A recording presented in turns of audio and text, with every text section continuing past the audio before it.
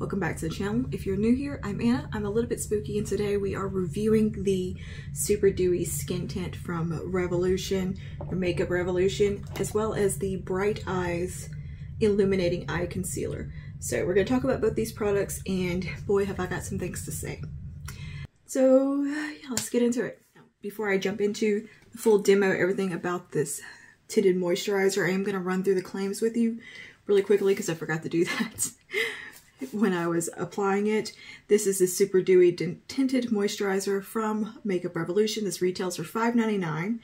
It's a blend of skincare and makeup, but I really didn't see what actual skincare is in it other than some wild berry extract. It says it blurs imperfections, even skin tone, sheer hint of coverage, dewy finish, wild berry extract. Okay, so we're going to go ahead and roll the demo while I talk about this. I am going to show you just my normal skincare that I do every single day. That's all I'm doing today. No primers, nothing like that. And I'm gonna argue every one of these claims really quickly with you guys. So the blended skincare and makeup. It's the only skincare I think I saw in there was like wild berry extract. I don't even know what that does for the skin. So there's that. I don't think that is a selling point or anything necessarily. Blurs imperfections. It literally does the opposite of blur imperfections. It emphasizes your imperfections. It will sink into every pore you have on your face and gather in it. Every little crevice, every little crack, every little fine line will be just cakey and not good. It looks very patchy on the skin. It doesn't do well with a beauty blender. It doesn't do great with a makeup brush. Fingers is the only way I've gotten it to work, and to like really baby it. And even then it just balls up no matter what I've used underneath it. And it doesn't play well with any primers at all. It just, nope. It will cling to every dry patch you have on your face, every flake, every bit of texture. It will just cling to it and gather around it and just look awful and patchy. It will even your skin tone with the hint of coverage. Very much a hint of coverage, which is the only thing I'm not mad about with the product. I actually like the coverage level. I think the little bit of coverage and evening out it does is looks really nice. The shade match is perfect for me. But the fact that it looks so uneven in application and patchy, what's the point? And the dewy finish, nah. It basically looks, my skin looks more matte after applying this than it did before. And I have combo skin. It can be a little bit dry, it can be a little bit oily. It's kind of in between, fairly balanced these days. And this just somehow makes my skin look dry and greasy at the same time. I know it looks okay at the beginning of this video because I literally just applied it. But up close, it ain't pretty. It ain't pretty. And yeah, hopefully you can see the details of this. I'm going to try to zoom in on my skin so you can really see how it's sitting on the face. Yeah, so the dewy finish I think is not, no, it's a satin finish, and in a few hours you don't look dewy, you look like you dunked your head in some chicken grease. It's not great. The wear time on here is, no, not good. Just the claim that it blurs imperfections is just the worst. Like, it does literally nothing but emphasize every imperfection in your skin. I don't have a whole lot of deep wrinkles. I have a few fine lines, and most of my trouble area is my smile lines, crease in my chin, and I have a little bit around like fine lines on the forehead.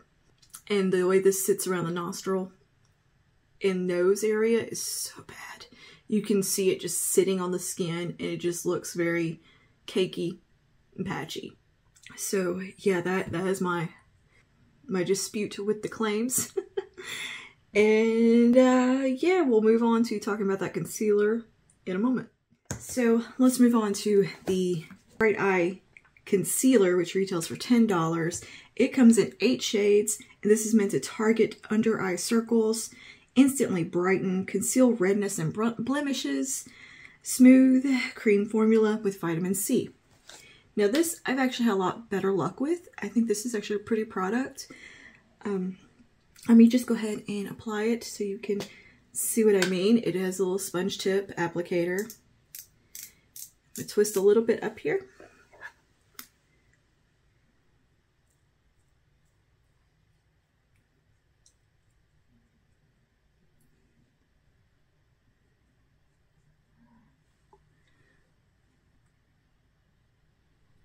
And because I have that tinted moisturizer underneath, going in with a brush or something just doesn't want to agree very well. So what I'm going to do is first just tap this at my fingers so you can see how that looks. Personal preference, I don't like using my fingers to apply makeup.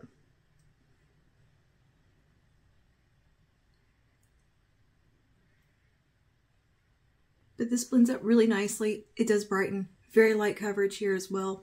But I do have a brightening effect, and I feel like this is one that you could probably use with other products. Like if you want a little more coverage, you could probably take something with a tad more coverage mixed in. But this does give a really nice brightened effect, and it does a little bit of something.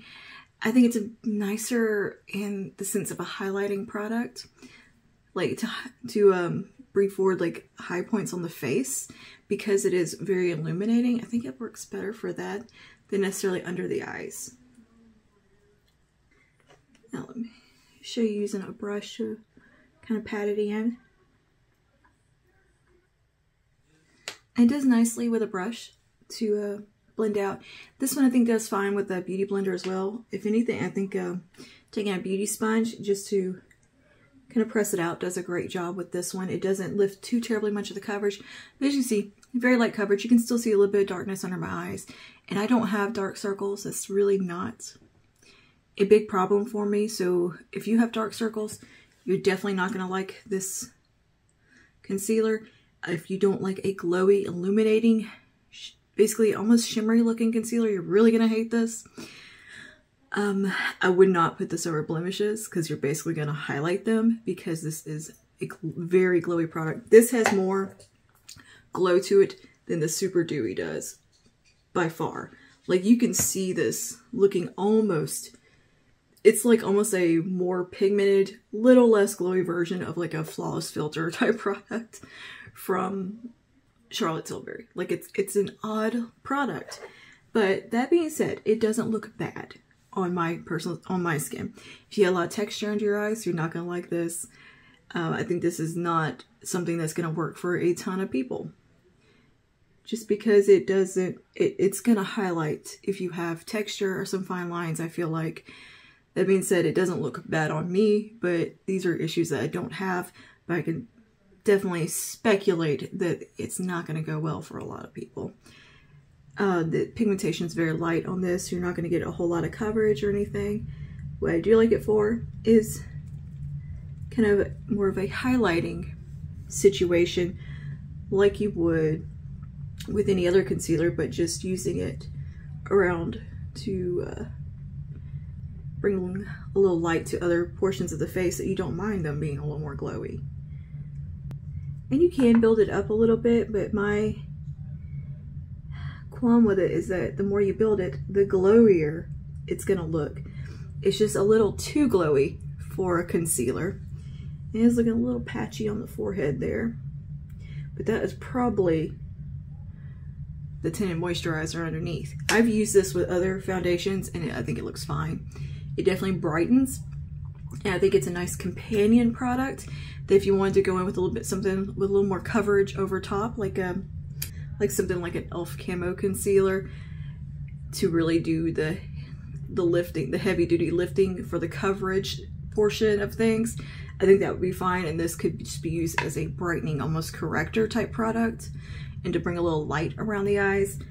But honestly, I would say just go with the Maybelline Instant Age Rewind in the brightening shade if that was something you're going for. To me, this just doesn't, it's just not a very refined product. It's not bad, but it's not good.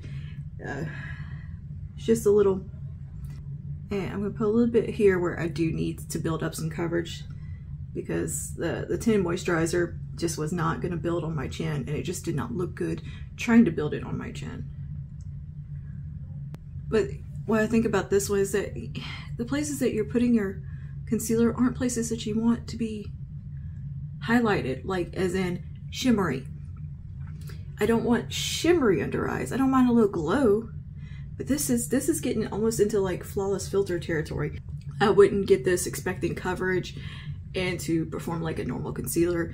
I don't know where they get the claims of saying it's targeting dark circles too much other than the brightening effect, and definitely would not recommend putting this on any blemishes or pimples or anything that's like raised on the skin, because girl, it's just gonna catch a light and it's gonna be like, look here, look, pimple, look. It's not gonna be good. And this one also will cling to any dryness that you do have. Like, I can see these products like sitting right in here between my eyebrows. I can see them visibly sitting on the skin.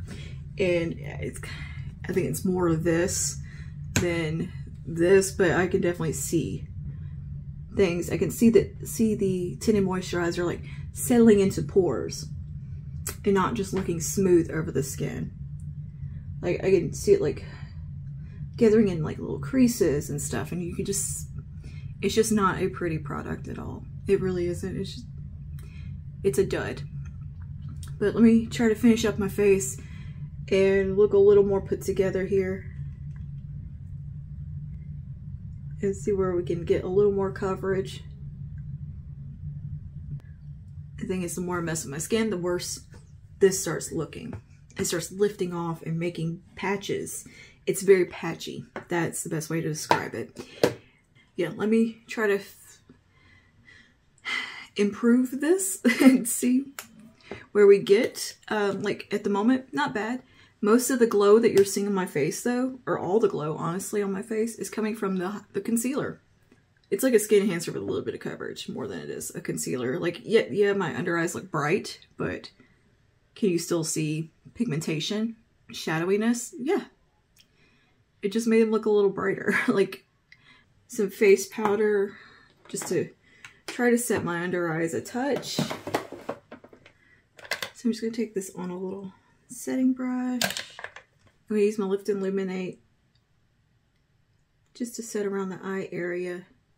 And here's the thing, when you go to set your face, the product just lifts off too. It just won't, it does not want to stay on your skin. It's almost like your skin repels it. It just lifts up and gets really, really patchy. But I wanted to show you actually kind of trying with the product and trying to make it work, and just how not great it is. And this is a very flattering powder that does kind of help with pores and textures, and I can still see it. I could just see the pigmentation like gathering in areas of my face. Really not an ideal product at all. It looks very streaky and just kind of awful on my nose as well. There's really not much, doesn't have much going for it. Like, I can't, it's not that it's like, oh, you know, there's this about it, but it has redeeming qualities.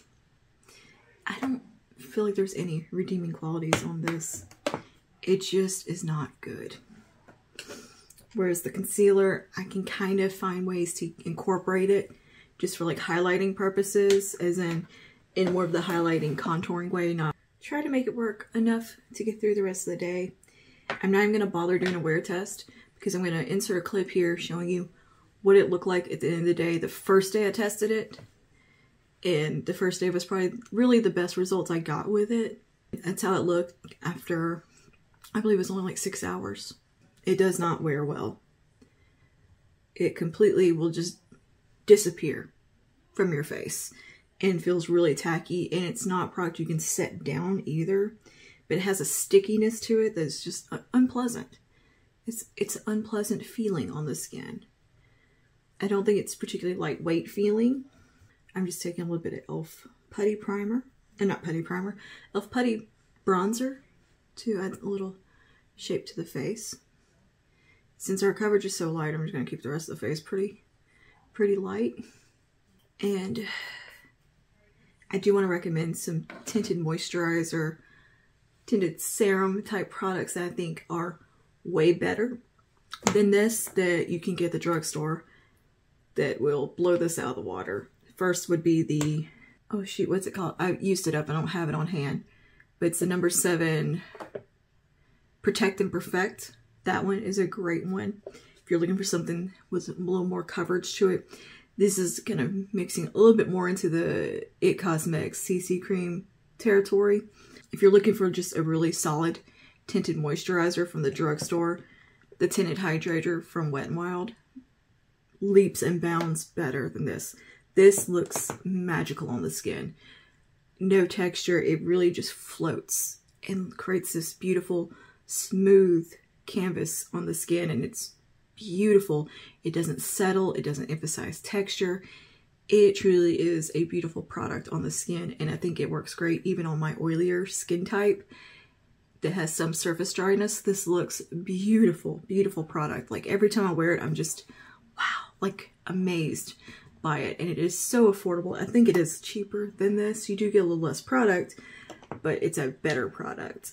And I think a little more accessible than the Revolution products. And yeah, this leaps and bounds better. Has a little more coverage to it. It just makes your skin look beautiful. I do have a full wear test and video on this and review. I'll link in the eye. And if you're looking for a little more coverage, the Age Perfect Serum Foundation is a beautiful option. The number 7 Protect and Perfect is a beautiful option. There's so many better products. And if you're like me, you got suckered by that Revolution display at your local Walgreens or Target or anywhere and saw this and thought, that looks so nice. Resist the temptation and just say no. Just say no, because it is not nice. Taking a little bit of Danessa Myricks Yummy Skin in Sunset, or in Golden Hour. But yeah, I'm just going to slap a little mascara on, and I think that's going to be it for today. Because, yeah.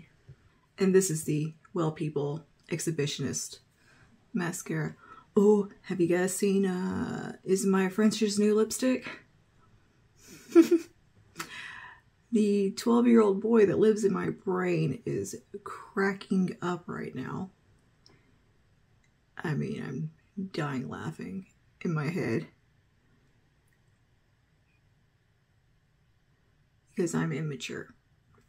I really am.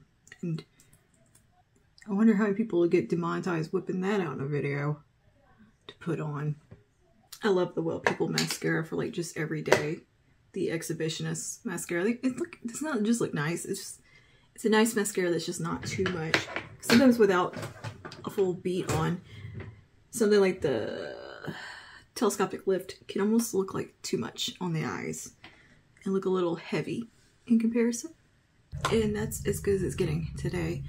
As far as the makeup goes, see, my final thoughts with the Super Dewy is just don't bother with it. If you have dry skin, it's not going to look good. It's going to sink into every little dehydrated area you have on your face. It's going to cling to any dry patches. It's going to emphasize any sort of flake you have on your skin. If you have oily skin, it's basically just going to melt off of you in no time.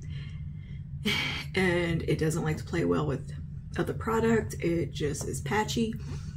It balls up. It has a really not great texture on the face. It emphasizes everything you don't want a tinted moisturizer to emphasize. There are better options. And it does not look glowy on the skin, really. It does not look dewy. It is a very bizarre, just not good product. As far as the concealer goes, I feel like it's kind of useless in a way. Like, yeah, it brightens, but I feel like you're gonna have to use it with a more full coverage concealer if you want actual coverage going on. If you had dark circles, I don't think it is great to use for covering blemishes. It's just gonna emphasize them because it is very highlighty, pearly, glowy in the way like a Flawless Filter type product is, which is not what you want on a blemish. You know, you kind of don't want to emphasize that. it sits fine under the eyes. Like, it doesn't look bad, but I think if you had under eye texture, you're really not gonna like it. But it's something that I can find a use for, whereas this I cannot find any use for in my makeup routine and collection. It's gonna get decluttered. And neither product really has great wear time. It's pretty much gone in a couple hours. So this is really just not worth it. So save your $5.99 and get the Wet n Wild Tinted Hydrator instead. You'll be much happier with that. Okay, so that is all for today. Thank you for hanging out with me. Let me know your thoughts down below on these products, and I will see you guys in the next one. Stay safe and stay spooky. Bye now.